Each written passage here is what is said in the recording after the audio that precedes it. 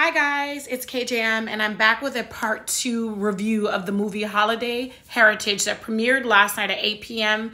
Eastern on the Hallmark channel for a countdown to Christmas.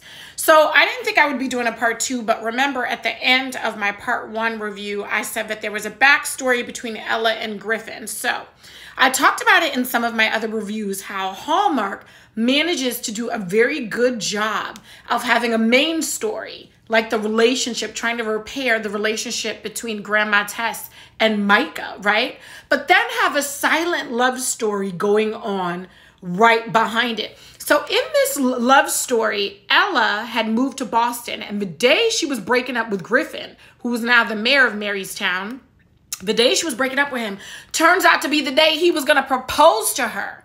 And when they finally sit and talk about it, because they realize that Grandma Tess and Micah are hearing each other, but they're not really listening. They're not really actively listening. So they decide, Ella and Griffin decide that they're going to sit down and they're going to talk out their differences from this breakup that happened several years ago. So Griffin, who never really talked about the future with Ella, was going to propose that night when Ella actually broke up with Griffin and told him she was headed to Boston. So the thing Griffin realizes is that he never said to Ella that he would go with her to Boston, and she actually thought he would. And then she realizes that Griffin was really taking the relationship seriously, even though he never verbalized it, and he was ready to propose and make her his forever person. These two do end up back together, but after reuniting Grandma Tess and Micah first. Here's the thing this got me thinking. How many of us, and I told you I've been doing some shadow work, some deep shadow work unexpectedly in the last 24 hours.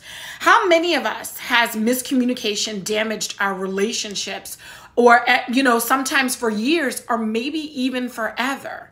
Sometimes having those difficult, uncomfortable conversations is exactly what we need to do with our family, with our friends, with our loved ones. And I know I, for one, I'm usually not open to those difficult conversations, especially in my romantic life. I'll tackle it in every other area, but baby, my romantic life, I'll clam up. I won't say anything. I don't want to be vulnerable with the person that I love the most, which is coincidentally some of the shadow work I've been doing for the last 24 hours, is to save the things that need to be said. So I want to tell you guys, in the spirit of Kwanzaa, in the spirit of reuniting with your loved ones, if there's something on your heart that you need to express it to your loved one, but also be ready to not just listen, but to hear your loved one with their response and see if you guys can meet each other in the middle.